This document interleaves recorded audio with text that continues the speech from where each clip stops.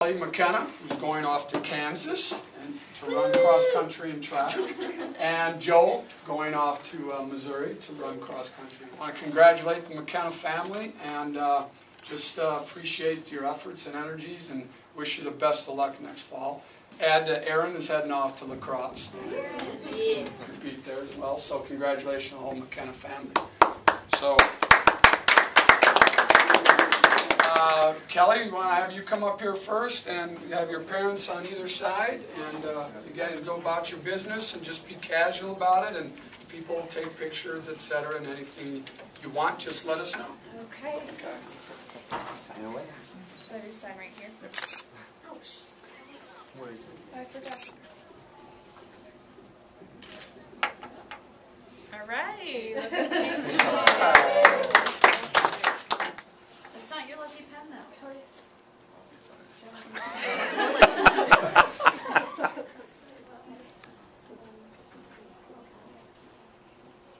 There we go.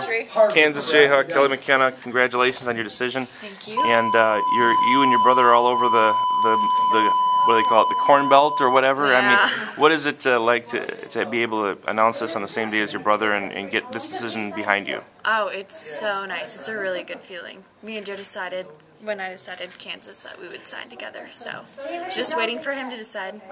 So it took him a while. You had figured it out long before him. What were all the factors that went into you deciding to go run at Kansas? Well, when I went on my visit, the team just felt like home, and I really like the campus, and the coach seems wonderful, so I'm happy with my decision. What other schools were you considering? What other schools that offered either opportunities or otherwise for you to compete there? Well, I also looked at Minnesota Duluth. I was considering there, and I talked to the coach at Purdue in Indiana. And where do you see, your future collegiately? What sort of events and what sort of opportunities does Kansas present to you as an athlete? Well, I hope to still continue to compete in the 800 and move to the 1500 as well and cross country. Sure. And as far as I know, this season's already underway, and one meet under the belt. I mean, Are you happy it's here? Is it you fired up? I mean, what's it been like first couple weeks of practice and the meet on Friday for you? The first few weeks of practice have been hard. A lot of speed workouts, a lot of long runs, but I'm excited for this season. I have a good feeling about it. Why don't you review for us what you were able to accomplish last year in track and field and what you hope to accomplish this year? Last year I competed mostly in the 800 and the mile, did some open 400s, 4x4, and I competed at state in the 800 and 4x8. This year my goal is to make it to state in the 800 and maybe a relay with my team or the mile.